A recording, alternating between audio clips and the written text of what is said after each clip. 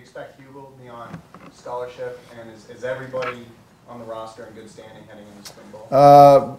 Hugel's on scholarship right now. We put several guys. One of the best changes that we've had. We were able to put him on this spring. Hopefully we'll be able to keep him on. But that's always part of the roster as far as roster management. As far as what happens this spring, I'm sure we'll have some guys that will go through the spring every year. We always have somebody that decides that they may want to move on. Dane Rogers is a young man that came to see me, and he's decided that he wants to, finish up here this spring and transfer probably to a 1AA school, and certainly have no problem with that. That's the decision that he's made, and support him in that.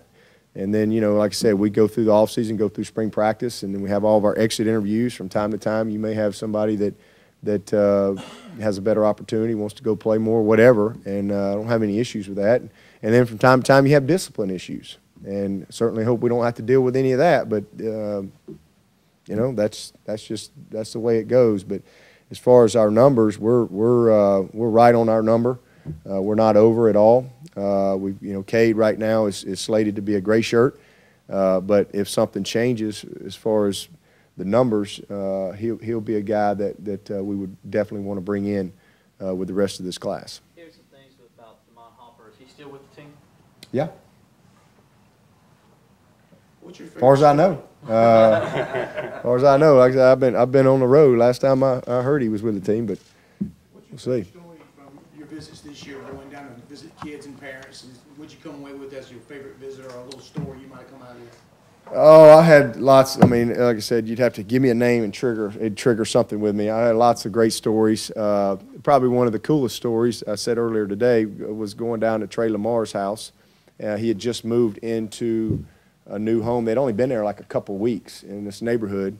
They'd only moved down the road or whatever, and so we were going into the house or trying to find the house, and there's a house that had the Clemson flag hanging outside. I said, "Oh, this has got to be them right here."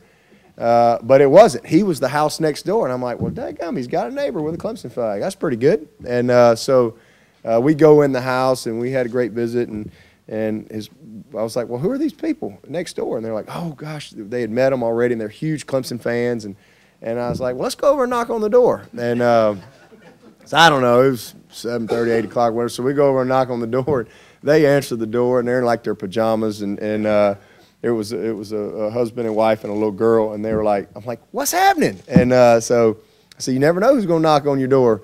But I wanted to thank them for flying the Clemson flag, and so we went in the house and proceeded to get a tour through the entire house and every Clemson artifact that was in the house and how it got there, and really had a great time meeting some really nice folks, a couple of graduates from Clemson. So that was kind of neat, spending time with them.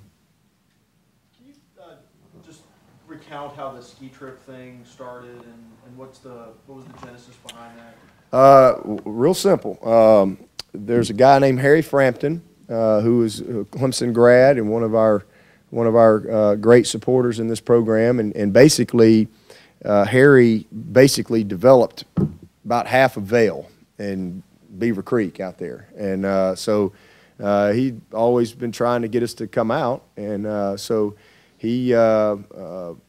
I finally took him up on it, and we went out, and he invited anybody on the staff that wanted to come, and they've just done a great job of kind of coordinating all the logistics and stuff, and so really all we got to do is just kind of get there, and he has us picked up, and so we've been doing that for a long time, ever since I've been the head coach, and it's a fun time, and sometimes some people can go and some can't. You got kids and things like that, but all of the people who go each and every year and the kids that go, it's a wonderful time, and I'd never skied a day in my life, and so I've actually gotten to where I can get down the hill pretty good now. So it's a lot of fun, but we can thank Harry for that. He was the one that just kind of kept inviting us out there, and we finally took him up on it. Who are you looking forward to seeing this upcoming season play? All of them. There's nobody I'm not looking forward to seeing play. All these guys are guys that we recruited, and they bring certain things to the table. I think this spring these 7 mid-years, I'm anxious to see them because they're here right now. And so I'm anxious to see, where they fit in, how they compete. You got Ankrum and Pollard, 2 offensive linemen going through the spring. And we've got Big Dexter and LaSamuel and Pinckney going through the spring.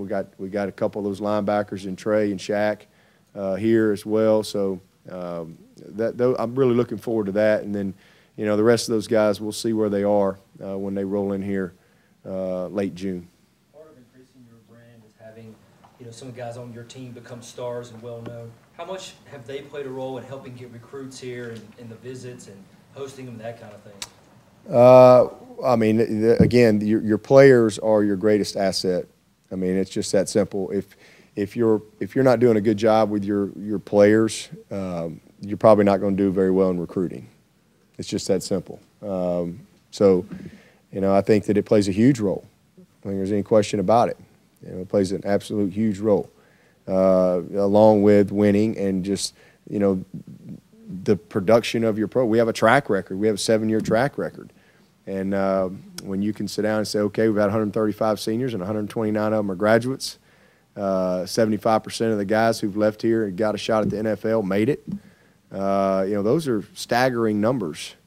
So, those are things that you can sell, 5, 10-plus win seasons. 71 guys have gotten a shot at the NFL in the past 7 years. I mean, those are things that resonate because they're facts.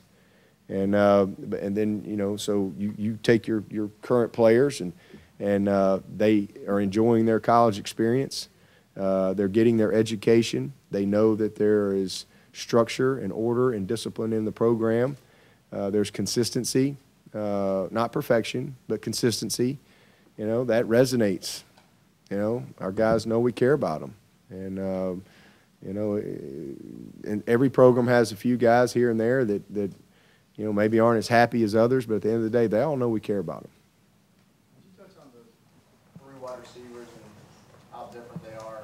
Yeah.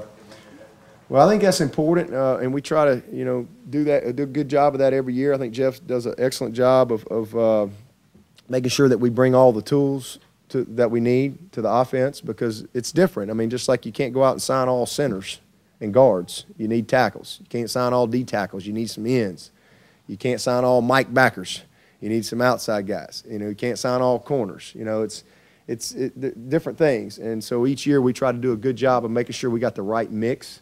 And I think you'll see this in next year's class as well, as far as how we put this thing together. But TJ is a great prospect, really smooth route runner, great ball skills, a savvy, instinctive player, a guy that's played a lot of defense as well. And I think he brings a mentality that you love to have there. Cornell Powell is freaky. I mean, just physically. He is physically just a freaky guy. He looks like Sterling Sharp. Like what Sterling Sharp looked like with the Packers. That's what he looks like. I mean, it's just unbelievable his physical development for a young guy. Really strong, fast, explosive. And then you throw in DeAndre Overton. He's a cross between Mike Williams, Martavis Bryant, and Nuke Hopkins. I mean, he's a big-time basketball player like Mike and Nuke were. Great ball skills, very raw, unbelievably gifted, and just so much untapped potential. He's only played a couple years. I mean, this kid has a chance to be really, really special. He's already 200 pounds. And as he transitions into playing football full-time and he's in that weight room and just getting the day in and day out part of the position, the sky's the limit for him. And so we've hit a home run with all 3 of those guys. They really were our top picks. We probably offered about 8 guys, and those 3 guys were, top of our board. And it was done pretty early as well. Even though DeAndre didn't officially commit until whatever, December or 1st of January, whatever it was, we knew he was coming for quite a while.